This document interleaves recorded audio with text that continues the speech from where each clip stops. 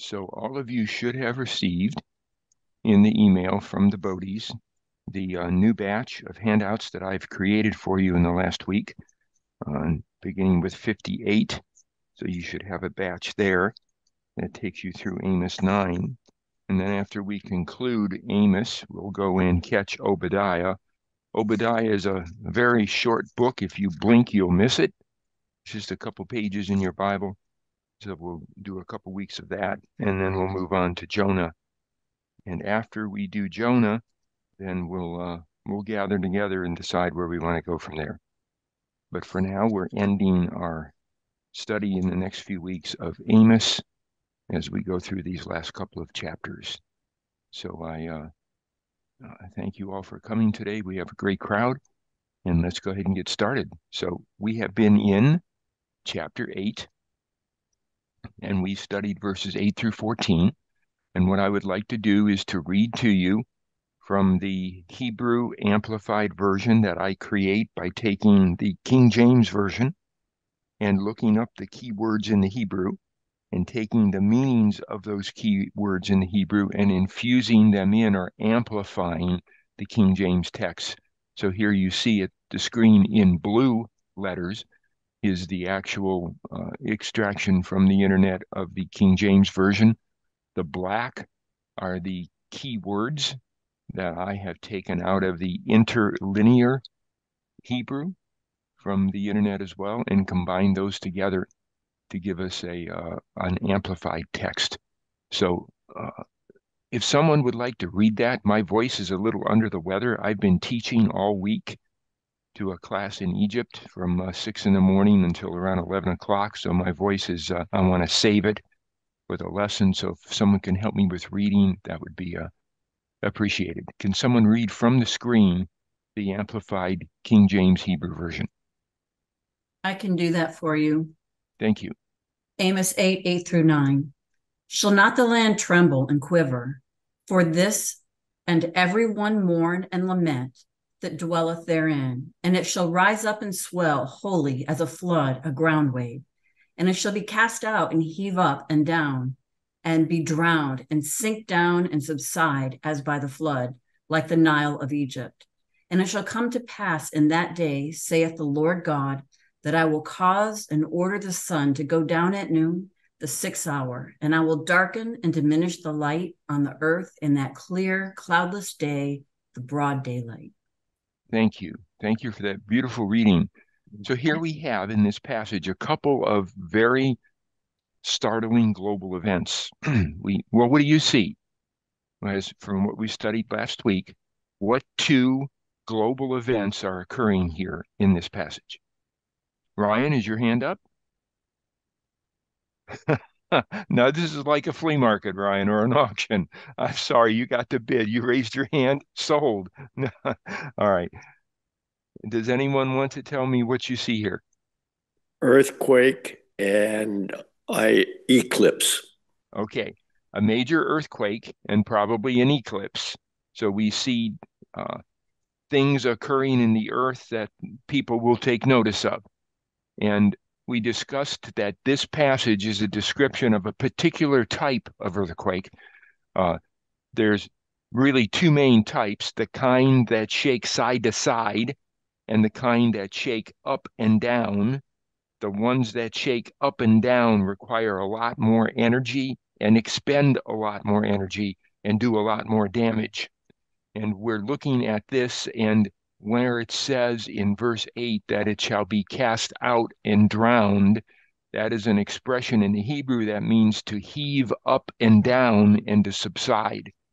And so we see that describing an earth wave, which is generated by this up and down type of fault called a dip-slip fault, which is very common in that area. And it's caused a major earthquake that has caused that heave movement.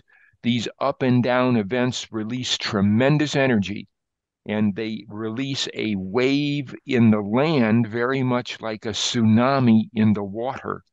And so they do a tremendous amount of destruction. Then we see this, it shall come to pass in that day that the sun will go down at noon, the 6th hour.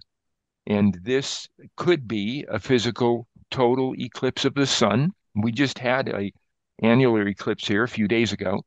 The astronomical record shows us that two total solar eclipses did occur during Amos's lifetime, one in June 15th and another in February 9th.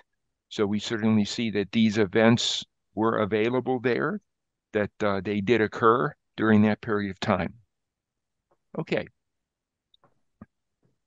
However, students of the Bible recognize that there's more to verse 9 than simply a physical event. We also see here that this could be a reference, and I believe it is, to the supernatural darkening that occurred during the crucifixion of Jesus Christ in Amos's future and our past. And that's recorded for us in Luke 23, verses 44 through 46. Now, let me read verse 9 from Amos first. And it shall come to pass in that day, saith the Lord God, that I will cause and order the sun to go down at noon, the 6th hour, and I will darken and diminish the light on the earth in the clear cloudless day, the broad daylight. Now let's go to Luke 23, verse 44. And it was about the 6th hour, noon, and there was a darkness over all the earth until the 9th hour. And the sun was darkened, and the veil of the temple was rent in the midst. There's a reference to the earthquake, if you will. And when Jesus had cried with a loud voice, he said, Father, into thy hands I commend my spirit. And having said thus, he gave up the ghost and died. So we see here God using natural events to demonstrate his power and his sovereignty. And the 9th verse and the 8th verse as well are showing us a messianic reference to things that would occur in the future of Amos. They are in our past, but also if you look into the far field beyond our time, we also have a reference here that in that day in verse 9, we might expect that during the latter days when Jesus returns, we know that there will be a great earthquake as well on the Mount of Olives, and it will split that Mount of Olives apart, and that there will be associated with that some darkness as well. So we see here the immediate prediction through Amos of a near coming earthquake and darkening, and then a far field in the latter days as well. So it's a very, very interesting passage that we studied last week. Any questions about that before we move on?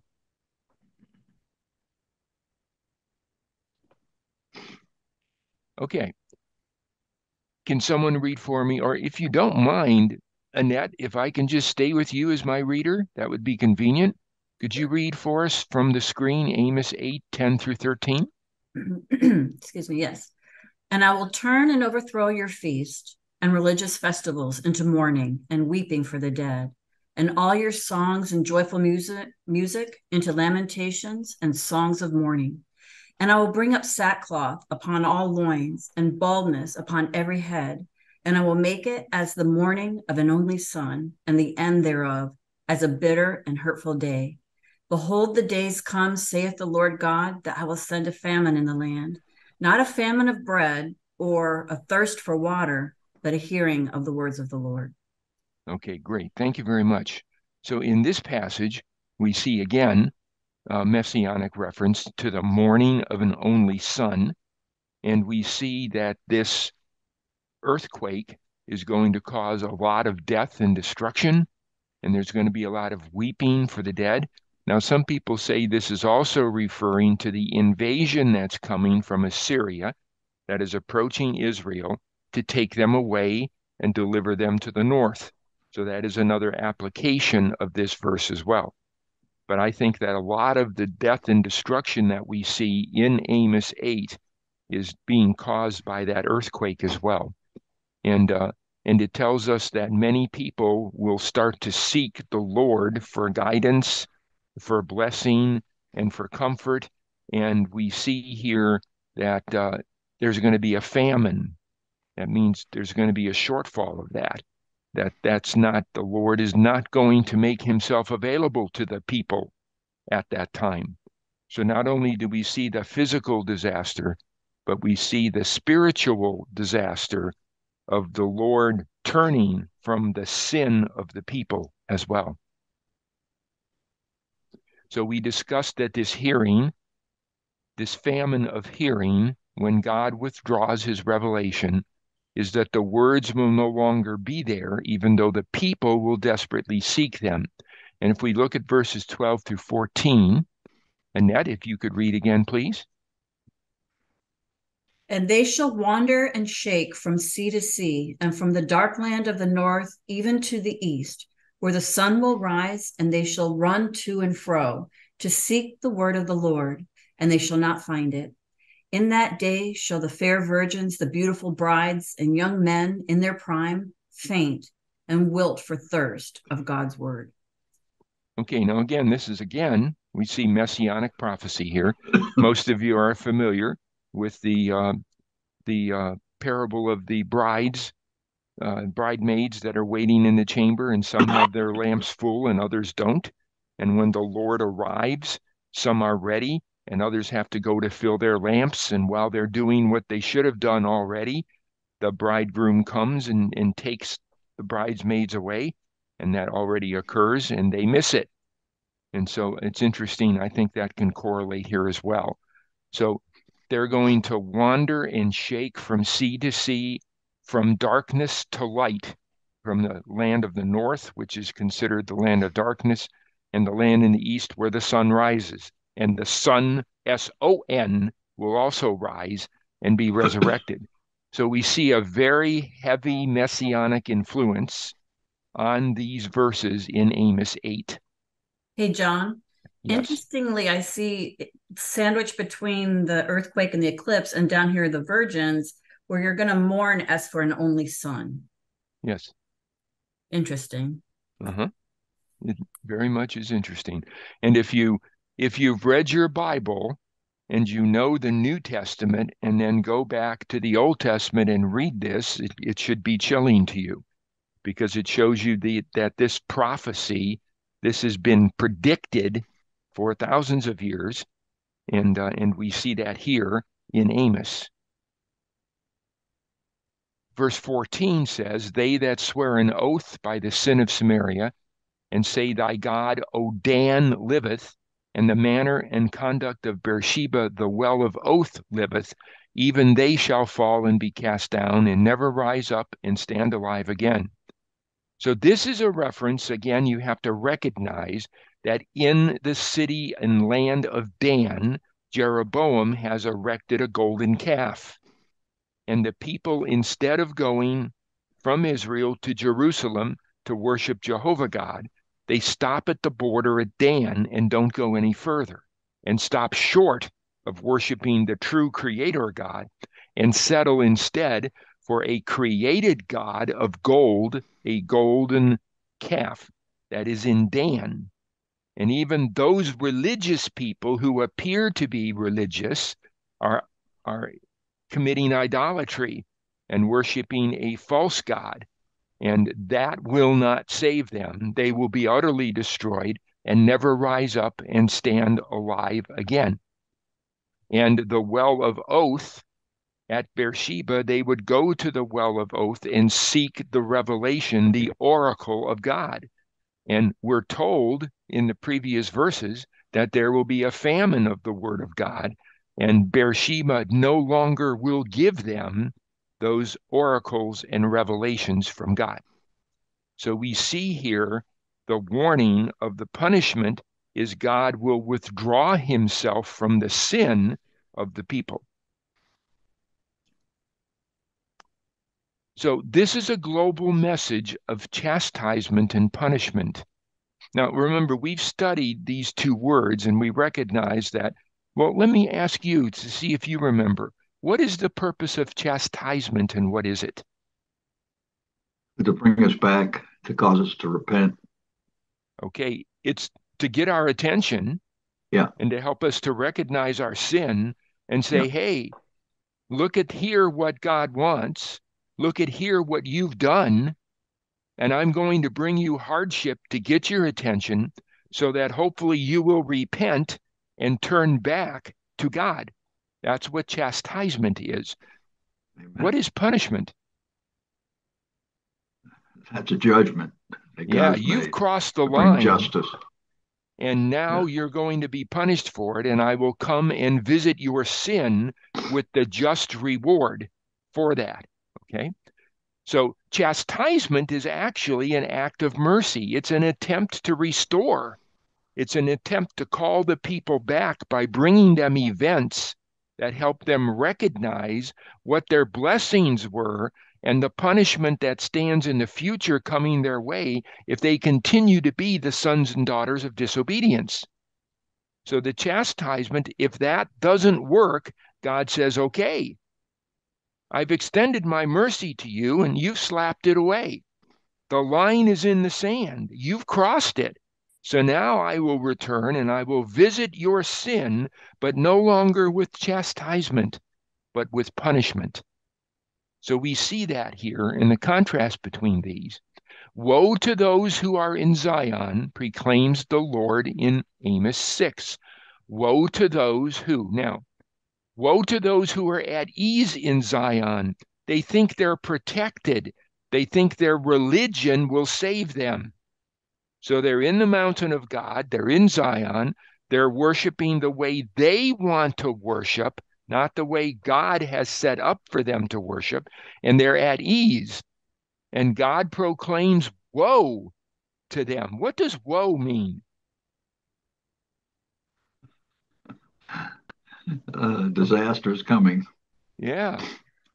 Whoa, whoa, whoa. It also is the word you give to a horse to tell him, stop the path you're Stop. on. Amen. Whoa. Okay, that's kind of interesting as well. Woe to those who lie on beds of ivory. They're enjoying the blessings of God, the material wealth that God has given them. There are poor people and needy people starving and dying, and they're lying on beds of ivory. They stretch themselves out on their couches. They drink wine in bowls. They have such an abundance, while there are the poor people there in great need, living day to day and moment to moment. These rich people anoint themselves with the finest oils that should be used to worship God, and instead they use them for their own pleasure. I'm sure you understand that back there they didn't have air conditioning and they didn't have the cleanliness that we have today. So they really stank. And they didn't have the access to the water that we have today. So they didn't bathe very often. And it was a stinking world. It really reeked.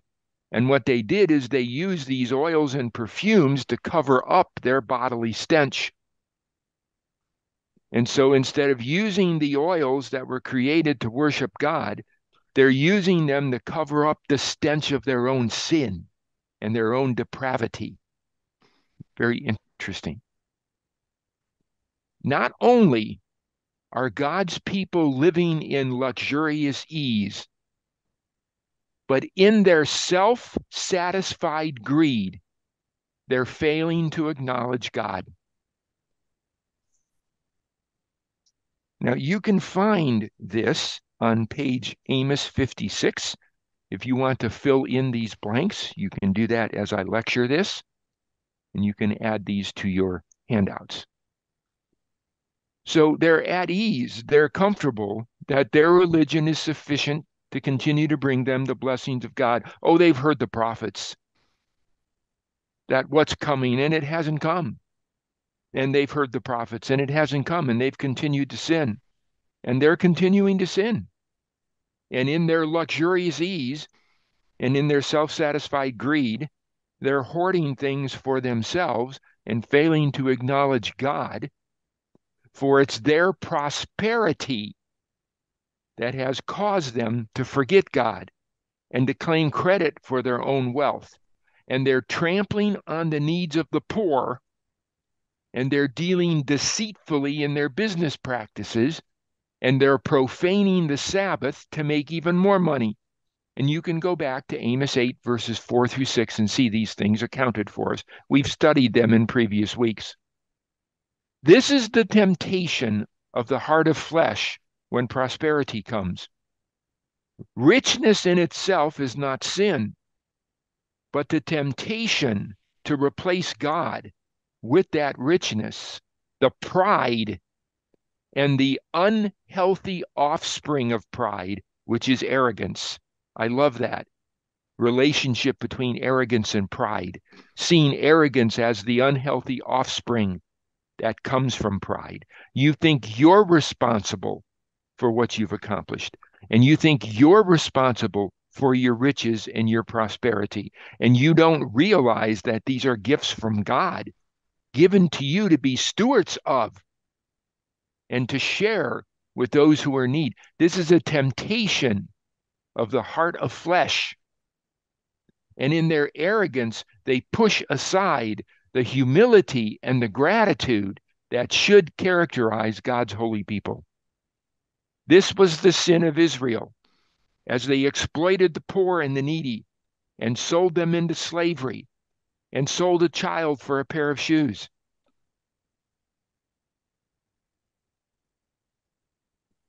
That is what they've done, and for that they will be punished. Their humility and gratitude, which God wanted to see from them. Instead, they showed God pride and arrogance. And he said, I've brought you chastisement, and you've ignored it, and continued in your arrogance and your pride, and refused to humble yourself before a holy God, and refused to be gracious and thankful and acknowledge God as the source of your prosperity, of your health, of your riches, of all the things you enjoy. While material prosperity is a blessing from the Lord, and it can be appropriately earned by those who work diligently and wisely, an accumulation of wealth can lead to a variety of temptations. And that's the problem. When you start to rely on your wealth rather than on your God, and you acknowledge your wealth that you've created with your hands, playing God.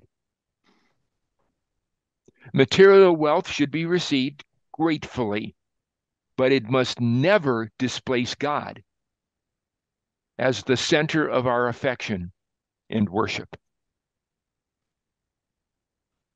The main practical way to keep wealth in its proper place.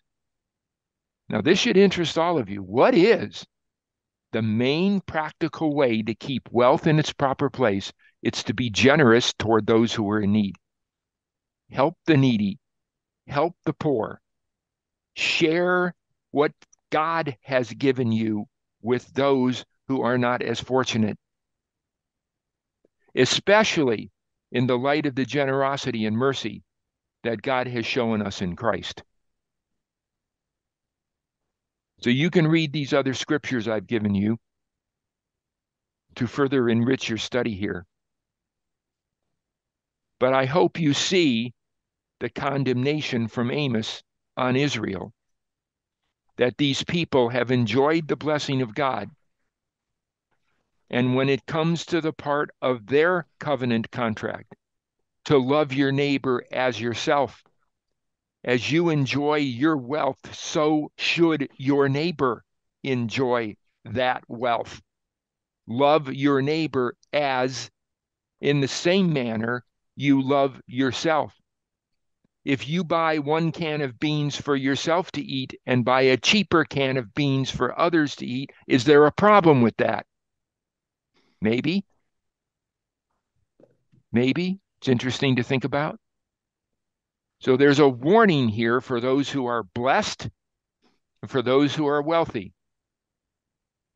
The main practical way to keep your wealth from owning you is to share it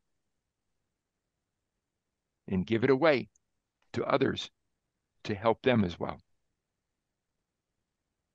The food banks in your community should be full. If everyone who goes to church Sunday morning would go to the food bank on the way and drop off cans of food, it would feed the local poor. That's not the case, unfortunately, but it can be. The global message of Amos for today, I want to give you some personal food for thought. The prophetic words of Amos carries an urgent message. And that message is directed not only at Israel and Judah, but I believe at America and the Christian church today. Where God has brought us material blessing, those blessings need to be received gratefully and acknowledged as coming from God. The first thing is give the glory to God. Number one, recognize God as the source of your prosperity. You haven't earned it. You haven't deserved it. God has given it to you. Now, in the light of global needs and local needs, including extreme poverty, lack of clean water, malnutrition, inadequate basic medical care, the material blessings that we have should be shared with those who are in need. What were the people in Amos's day condemned for? They were taking advantage of the poor and needy instead of helping them. They were selling them into slavery. They neglected and even exploited them. They cheated them in business dealings. They lied to them. Such neglect received God's chastisement and correction, and when they failed to correct their course, judgment was delivered. See, God gives us a clock, and He gives us time, and along with that clock, He gives us a compass, which gives us a direction in which we should be going. When we ignore the compass and choose our own direction, that's a trespass. And God will tolerate that only for a certain amount of time. During that time, while we're ignoring the compass direction that He's leading us to go, He is sending chastisement and saying, pay attention to this. As we continue to ignore the chastisement, the time eventually runs out. And all that's left is the compass. And God comes and delivers His wrath according to His will and His word. And people will seek that word, and they will seek forgiveness. It will be too late. There will be a famine of the word of God in the land. And I believe we're so near to that. America and the church must stop presuming that God will continue to tolerate their disobedience and rejection forever. It isn't going to happen. He will deal in perfect justice with those who claim His love and compassion, but don't show it to others.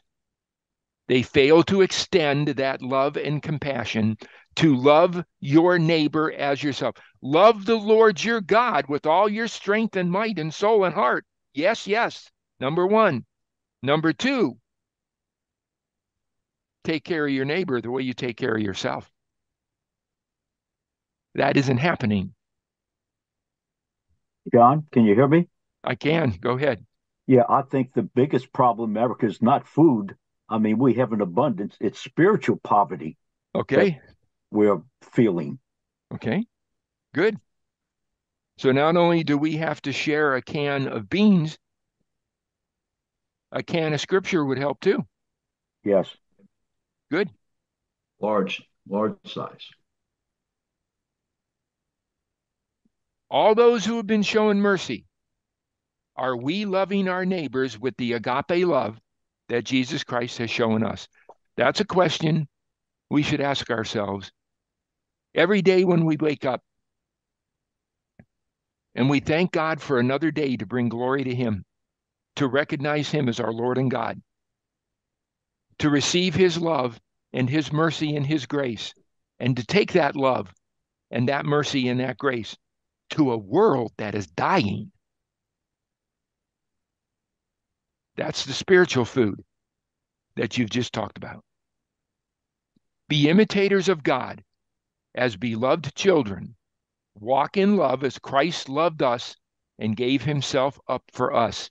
Ephesians 5, 1 through 2. So I give you this message as a food for thought. This is where America and the church is today, at a crossroads. Let's read Matthew 25:40. The king shall answer and say unto them, Verily, I say unto you, inasmuch as you've done it unto one of the least of these, my brethren, the poor and the needy, you've done it unto me. Then shall he say also unto them on the left hand, Depart from me, ye cursed, into everlasting fire, prepared for the devil and his angels. For I was hungry, and you gave me no meat. I was thirsty, and you gave me no drink. I was a stranger, and ye took me not in, a naked, and ye clothed me not, needy and poor, sick and in prison, and ye visited me not. Then shall they answer him, saying, Lord, when saw we thee an hungered, or athirst, or a stranger, or naked, or sick, or in prison, and did not minister unto thee? Then he shall answer them, saying, Verily, verily, truthfully, truthfully, I say unto you, inasmuch as you did it not to one of the least of these, the poor and needy, you did it not to me. Hey, John, there's one other side of the coin. Can you hear me? Yes, go ahead. One other side of the coin is if you give them too much, you spoil them. God expects us to work for our food, and I think we have a big welfare problem with a lot of people that are too lazy to work. And God says, if you don't work, you don't eat. But isn't that the problem of the person that's receiving and not the problem of the person who's to give? Exactly. Okay. All right, great discussion. Anyone else want to join the discussion? John, I as a young man, uh, uh, live by a saying and still do, but I'm beginning to understand it. And the saying is simply this: everything you own owns you. And I thought I owned a lot of things until in the last few years I realized I don't own anything. God owns it all. He owns the cattle on 1,000 hills. He owns everything. And what I have is given to me. I'm the guy in the bread line. And unless God gives it to me, I don't have it. I've learned that. And I'll tell you what, it brings to mind the scripture that says, help me, let me help you bear your burdens, take my yoke upon you. It's light and easy. And if you give God all the things that you possess, let him take care of them, you'll be far better off. I can tell you that from experience. All right, thank you, Herb. Anyone else have anything they want to say? So I heard another voice. Collins has his hand up. Go ahead. John, you used the word agape in reference to the, if you will, love of man and caring for man. I'd like to put a little more refinement on that, if you will. Go ahead. There's the difference between agape and filio or philia love goes back, if you will, to the Greek. And agape love may be considered the highest form of love or charity, and that being the love of God for man and man for God. Whereas filial love is love of self or love of brother. And I think that we ought not to use agape love for brotherly love. I think I think there is a distinction. And that's not to say that we, should not love our brother, but we should not love our brother in the way that we love God. Those are just some insights on the Greek and the slight distinction between God and brother. and Collins, can I add to that a little bit? And just to get your feedback. I don't think we love our brother as we love God. I think God is one, and our spouse is next, and then our brother family. You could rank that down as far as priorities, but I think agape love, in my view, is a selfless love. And agape love is putting your neighbor's needs ahead of your needs, where I think philia is a brotherly love. It's loving a brother because you have things in common, you love the fellowship with one another, and things like that. So I do think we are directed to use agape love towards other people, and that's being putting yourself underneath them and doing and going towards their needs first. And that's the real difficult part, is when you serve someone else for what they need and you don't serve yourself. I think that's the difference. If you go to Mark 12, verses 30 and 31, you'll see that when Jesus is saying that we are to love God with our soul and heart, that's the first commandment. He uses agape. And then when you go to verse 31 and he says, and you shall love your neighbor as yourself, he uses agape again. Amen. He does. And if you will turn to Philippians chapter 2, beginning with verse 5, it says, "Let this mind be in you, which was also in Christ Jesus, who being in the form of God, thought it not robbery to be equal with God, but made himself of no reputation, and took upon him the form of a servant, and was made in the likeness of men.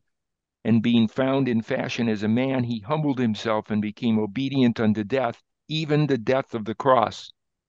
Wherefore God also hath highly exalted him, and given him a name in which every other name, that at the name of Jesus every knee should bow." I think we're being taught by the Bible that our goal is to love our neighbors with agape love, Right. with the sacrificial love. There will be a time coming in the apostasy and the end times, and I think this verse, Matthew 25, verse 40, comes right out of the tribulation, when the church is being persecuted, and those who believe in Christ are fleeing into the countryside. And there are others who claim to be brethren, and they're turning those people away and turning them into the authorities. And I think we're seeing that in these scriptures, that we are called to risk our own lives for those of others. And I respect everything that's been said here in the last few minutes and the distinction between the two loves. But I think we are called to have agape love for our brothers. It's not just phileo love. John Ahrens has his hand up. Go ahead. Yeah, my understanding of agape love is unconditional. Unconditional love. Okay. So God has the unconditional love for us, and we in turn should have unconditional love for Him. Now, whether that passes across to our neighbors, I guess it does. Okay. Anyone else? I want to just change the subject just a second, unless somebody's got something else on that. But Go ahead. what strikes me here, John, and I don't know whether people pick it up, is you talked about pride and arrogance and humility and gratitude, and then you reference Philippians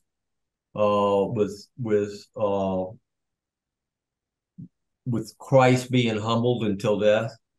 And we're obviously, we're in the book of James right now, when we covered this pretty extensively, but I didn't recognize until we got into this study deeply how pride and arrogance is so distasteful to our Lord.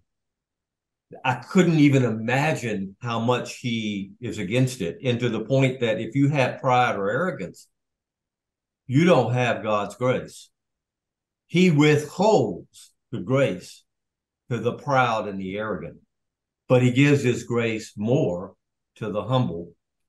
And so this pride and arrogance thing, when you look at the Old Testament, I'm not counting the New Testament. When you look at the Old Testament, there's hundreds upon hundreds upon hundreds of verses that are around pride and being humble. Amen. And it is so important that we are humble. You can't give to your neighbors yourself if you're proud and arrogant. You can't, it's impossible. It's humanly impossible. You have to be humbled and brought down to the layer of a servant in order to be able to give your neighbor with any type of agape love. So I just wanted to point that out, is that God really has a distaste, and I've watched it, and so I don't know whether you can see me, but I used to watch a lot of sports. I don't anymore. I'm more into the Bible than watching sports. Not that sports are bad. It's just my time is dedicated differently. But I used to watch what happened when, whether it was football or basketball or whatever, the person gets into the end zone, and you have three things that happen. They don't do anything, or they celebrate. And when they celebrate, it's two ways. Me, me, me. Or they celebrate, thank you, God.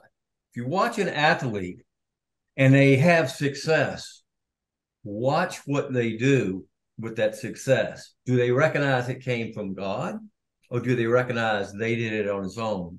You know, here's why I'm pointing that out, because every time I saw an athlete that did it, that beat their chest instead of honored God, the team lost in the end.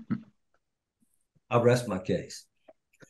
Okay, so let's circle back around here and wrap up this section and this message. And I want to refer all of you. You can read it on your own, but it's very important that you do this, please. I want you to read John chapter 21, verses 15 through 18. And in that passage, you're going to find a discussion between Jesus and one of his disciples concerning the difference between phileo love and agape love. Let that passage sort it out for you. And you will see that Jesus is asking Simon Peter for agape love. And Simon at first is only willing to offer phileo love. And Jesus says, you will eventually come around. And you will eventually know that what I desire and require of you is agape love. So that's a passage I refer you to. So let's wrap this piece up this way. I am only one, but I am one. I can't do everything, but I can do something. The something I ought to do, I can do. And by the grace of God, I will do it. These words were spoken by Edward Everett Hale. Now, the word Hale might be a memory in some of your minds.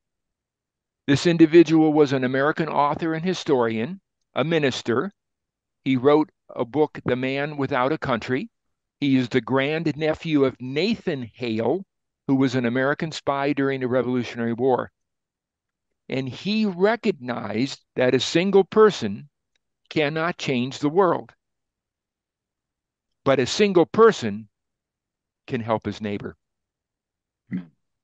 And I think that's a really important message that Amos is giving to Israel. Israel, it's that simple. You exploited the needy. You put the poor into slavery. They didn't have food to eat. You laid down on an ivory couch. God doesn't respect that. In your pride and arrogance, he wants you to humble yourself, recognize him.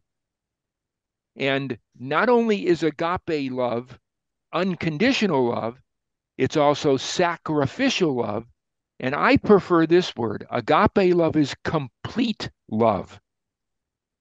Phileo love goes so far, brotherly love. I love you as a brother. I love you, but will I risk my own life. Not phileo love, but agape love will.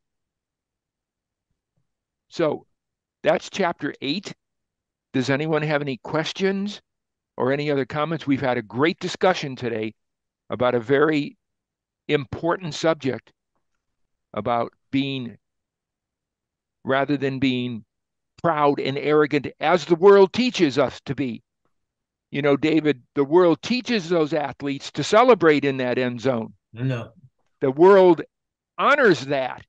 The secular world exalts that rather than thanking God. And some snicker when that player references God or crosses himself. They snicker, oh, he's one of them. He's a Tim Tebower, something like that.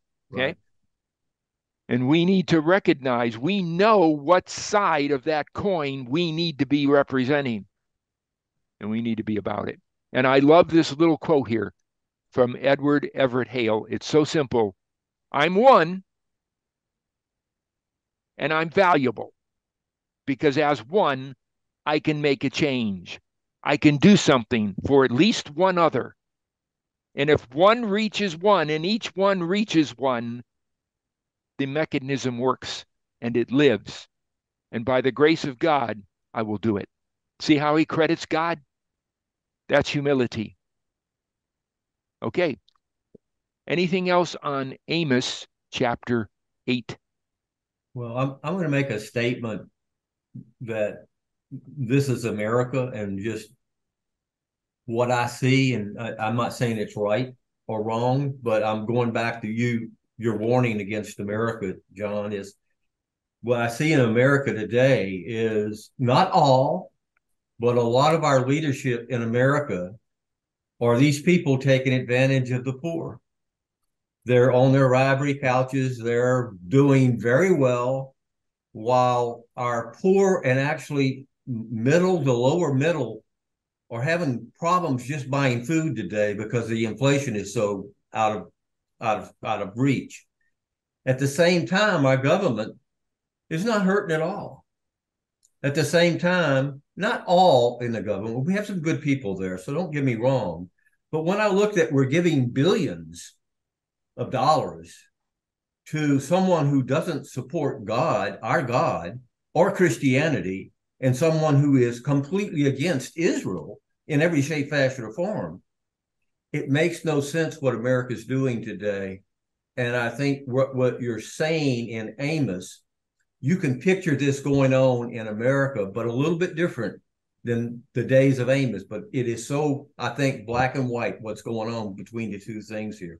I just say that it's my opinion. It doesn't mean it's true. It's just as I perceive it, and I'll rest it at that. All right, thank you. Okay, so let's move on with that last word on Amos 8 and move into Amos chapter 9. And Hey, this John. is our, yes? Yeah, real quickly. Mother Teresa said, I can do things you can't do. You can do things I can't do, but together we can do great things.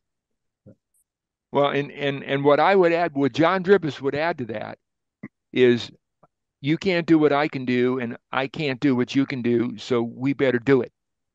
Yes. Do it. Do it. Don't talk about it. Do it. All right. I like Hale's approach, but by the grace of God, I will do it. Yep. That's I like right. the quote. Amos chapter 9 is the final chapter within this book, and he ends on a high note. And when we look at this chapter, we see that it brings to us several themes. It talks about the punishment and the demolition of the cities. And as this wonderful thing that man has made with his hands is destroyed by the power of God and demolished, the people realize there's nowhere to hide. When you're a sinner in the hands of an angry God, and he's given you an opportunity and you continually reject it and push him aside, and the time for chastisement is over, and the day of punishment has arrived, there is nowhere to hide. We're going to see that earthquake of God again, and we're going to see this process as a sifting of the people, a separating of the people. But then Amos turns and he says, yes, there is justice, and an eye for an eye will occur, but there's hope. And he talks about rebuilding the nation and restoring the people to the land. And we will see that at the end of Amos chapter 9. So let's go there and let's look at the chapter as a unit, as is my practice. And then we're going to take this apart and put it into pieces that we're going to study over the next few weeks. The first passage here, chapter 9, verses 1 through 4. Can someone read that for me, please? Annette, if you're still up for it, if you'd read that, I'd appreciate it. Sure. I saw the Lord standing upon the altar, and he said, smite the lintel of the door, that the post may shake, and cut them in the head, all of them, and I will slay the last of them with the sword. He that fleeth of them shall not flee away, and he that escapeth of them shall not be delivered. Though they dig into hell, hence shall mine hand take them. Though they climb up to heaven, thence will I bring them down. And though they hide themselves in the top of Carmel, I will search and take them out thence. And though they be hid from my sight in the bottom of the sea, thence I will command the serpent, and he shall bite them. And though they go into captivity before their enemies, thence I will command the sword, and it shall slay them. And I will set mine eyes upon them for evil and not for good. Wow. Okay, that's just the first 4 verses. And what a lot is there. And what does it basically say? What is the theme here of this section? Nowhere to hide. Yeah, you can run, but you can't hide. Yeah, you won't run, escape Jonah, judgment. run, but you can't get away. All right, exactly. He's going to smite the lintel of the door that the posts may shake. Then shall mine hand take them and bring them down. I will search and take them out. I will command the sword, and it shall slay them. What we see here is vengeance is mine, saith the Lord. That's how I've titled this piece, these first 4. And we're going to look at the subject of vengeance and what it is and whose responsibility it is and isn't. Because in our pride and arrogance, often we push God aside and decide we are going to be the vengeful one, and that's not our job. And we'll talk about that during this passage. So that'll be an interesting lesson. Demolition is where he's going to smite the lintel of the door that the posts may shake. You hear the earthquake? See the earthquake again? Okay, you can see it there. All right. There's nowhere to hide, whether you go up or down or side to side. Though they hide, he will search out and take them. You cannot hide from God. Okay, let's stop there and we'll pick up next week. Now, I am going to have to be gone in the coming weeks on November 4th. Okay, I will not be here, so that's a couple weeks into the future. If any of you has an interest in sharing a message, then you have a little bit of time. I'm warning you far ahead of time. You can talk to Barry. He is the one who really runs the study, so he's the one who will give the yay or nay on anyone else having this position to teach to the group. So if any of you have anything that you want to share as a lesson, please talk to Barry about it in the next week or so, and I'll continue to remind you. But I'm not going to be here on the 4th of November. I am going to attend my grandson's birthday party in Washington, D.C. on that day. My grandson. Hey, John? Yes. The 4th, I think, is a Saturday, isn't it? Is it the 3rd? I'm sorry, it's the 3rd. Okay. It's the 3rd. Yeah. Yeah. And just to 3rd. clarify too, because sometimes there's a little confusion when we put this out there. John is not asking for somebody to continue in Amos. It would be something completely separate. Yes. Yeah. Okay. So does anyone have any final word? We've got a couple minutes left. been a great lesson for discussion and participation, and I appreciate those who shared. It's also been a great lesson. I hope it's motivated you. I hope the Hale quote has helped you some too. You're valuable. You're precious to God. And He has equipped you with abilities and gifts. And you need to recognize that and acknowledge God. And God wants to work with you and help you to develop those gifts, to love your neighbor as yourself, and to love the Lord with all your heart, mind, and soul. And this has been a great message today. And I hope it has encouraged you, and that you will take it and you will, whatever it is, whatever that thing is, that you will do it, and that you will move forward, acknowledging God, set pride and arrogance aside, and move forward in His will, bringing glory and honor to Him. Does anyone have any final word before we close in prayer? Can I have someone close us in prayer, please? Ryan, thank you. Go ahead, Ryan. Father, we just thank you so much for your word, and we pray that there would not be a famine of your word, that your Holy Spirit would give us insight and direction and knowledge of you, your word. Father, we thank you for John and his teaching. Keep his voice strong for his other studies. And we pray now for the peace of Jerusalem. We ask that you bless your people and keep America on the right path, and blessing Israel as well. And as the earlier verse of Philippians said, we should not only look out for our own interests, but also the interests of others. And we pray that we would be concerned with the welfare of others. Thank you in Jesus' name. Amen. Amen. Thank you. Amen.